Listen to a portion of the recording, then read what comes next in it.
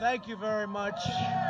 And that was some greeting we had in North Carolina. I'll tell you, I don't know if you saw the crowd outside, but it's pretty amazing. But we've had it in Texas and Ohio, and South Carolina, Florida. It's just incredible what's happening. Please sit down, please. And I'm honored to be in North Carolina in the presence of true American heroes as we commemorate the 75th anniversary of the American victory in World War II, and a victory it was. On September 2nd, 1945, the great General Douglas MacArthur accepted Japan's unconditional surrender aboard the USS Missouri in Tokyo Bay. VJ Day marked the end of the deadliest conflict in human history and the ultimate triumph of American freedom. It was a big day. It was a great triumph, a great country, and our country is greater than ever before. That's what's happening, and that's what it is. Greater, with a greater military than we've ever had before. We're deeply moved to be joined this afternoon by World War II veterans, all of whom I've met, all of whom are tough. I don't want to mess around with any of them, I'll tell you right now, whose blood, sweat, grit, courage, and unfailing devotion made that epic victory possible. These brave Americans raced into the fires of hell to vanquish tyranny, dethrone fascism, and defend the American way of life. You've earned the eternal and undying gratitude of all Americans, and that's why I'm here today. I wanted to be with you. You know what I'm talking about, don't you? We had a good time a little while ago, right? Over at the Oval Office, Congressional Medal of Honor. We're privileged to be joined as well by veterans from every generation, including a number of wounded warriors. We stand in awe of your service. I can say that. So respected, so loved. We are in awe. Joining us for this commemoration, our Secretary David Bernhardt. Secretary, where is David? Thank you, David, very much for being here. A great senator, a real friend of mine, a tremendous senator, actually, and he works very, very hard, and he loves the people of North Carolina. Senator Thom Tillis. Tom, thank you very much.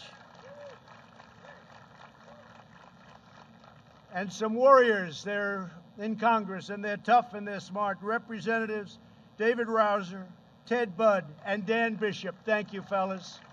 They are tough, but you're not as tough as these guys, I'll tell you right now, right? You're not as tough as them. There's no better place to mark this profound World War II anniversary than right here in Wilmington, North Carolina. The people of this city and this state, and its incredible state, and I want to thank you for being so nice to me. You've been very nice, very, very nice every time we've asked for something, but I've been nice to you also, I have to say that. But you made the extraordinary contributions to the war effort. That's North Carolina made this extraordinary contribution, and so many. Nearly 2 million American servicemen trained for combat in North Carolina, more than any other state. Wow, that's pretty good, isn't it, huh? Who would know that? 2 million trained, more than any state. Over 360,000 service members from your state fought in the Second World War. They battled on the cliffs of Normandy, over the skies of Africa, and in the deep waters of the Pacific. Over 11,000 North Carolina patriots fought the enemy until their very last breath. You know what that means, right? Think of that, 11,000 died in the war. We want to thank you, boy. And we have family members here, by the way. That's them saying hello. In Wilmington, more than 20,000 workers of the North Carolina Shipbuilding Company poured out every ounce of their strength to build an astonishing 243 ships for the U.S. Navy. And it was the citizens of Wilmington who came together to save a priceless artifact of American history, the glorious battleship behind me, the USS North Carolina. And that is some powerful and beautiful ship coming in. We got plenty of televisions on Air Force One, and they showed it in prime time in the 40s. And they showed that ship, and I'll tell you, I shouldn't say this, they don't make them that way anymore. They really don't.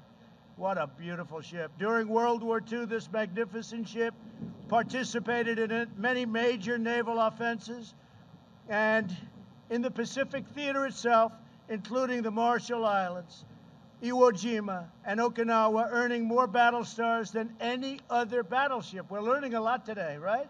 That's pretty good. Why are you clapping? You come from West Virginia, huh? He loves West Virginia, so do I, right? But we're clapping anyway, right? You better believe it. Thank you. After the war, the people of Wilmington organized a massive campaign to save this beautiful ship from the scrapyard.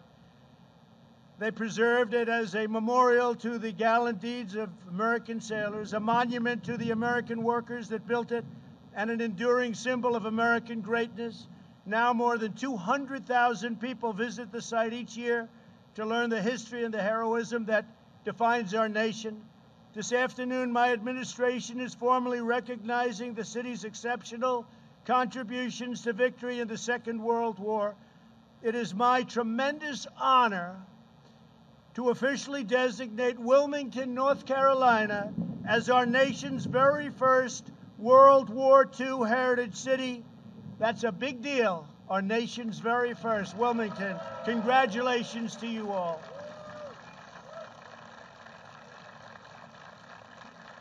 And God is saluting you up there, I tell you. We may have to go a little quicker than I thought, right? With this designation, we proudly declare that in America, we don't tear down the past, we celebrate our heroes, we cherish our heritage, we preserve our history, and we build the future.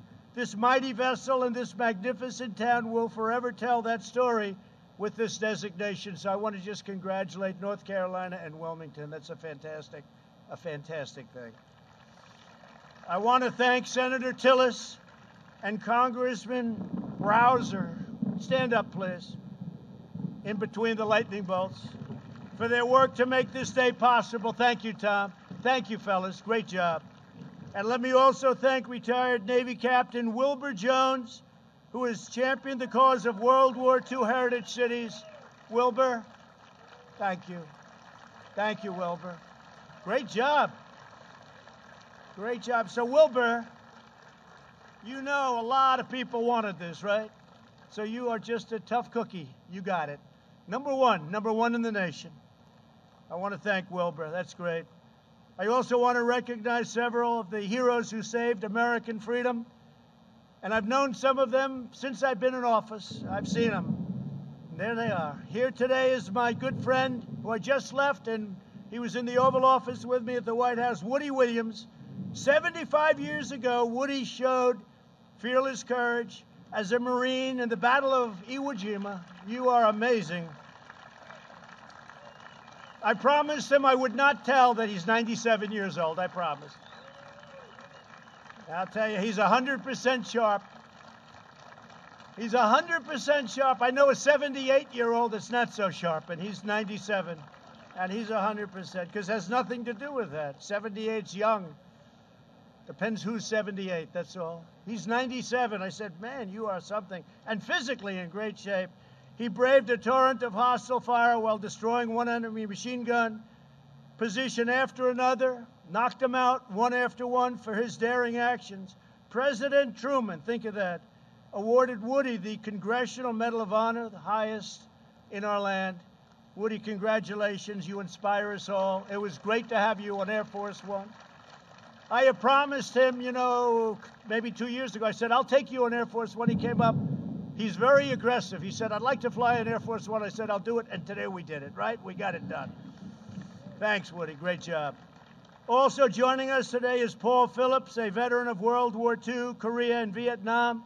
During the Second World War, Paul proudly served on the USS North Carolina in the Pacific Theater. At 93 years old, he has returned today to visit the ship upon which he so nobly served. He's a tremendous man. Paul, it's our honor to have you with us. Please, Paul, stand up.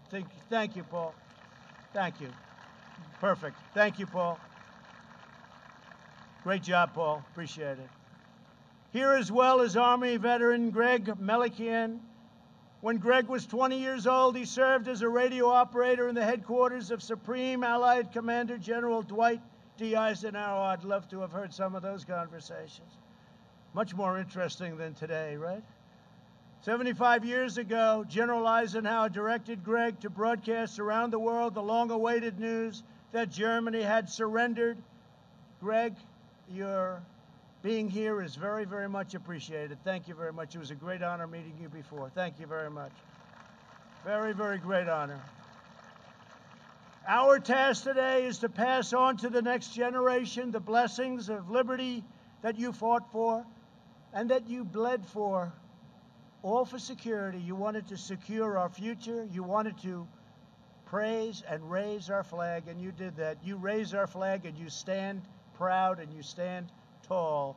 And we're doing it in our nation, too. Almost everyone. Every once in a while, you see somebody not do it. We don't like it when they don't do it, do we? We don't like it.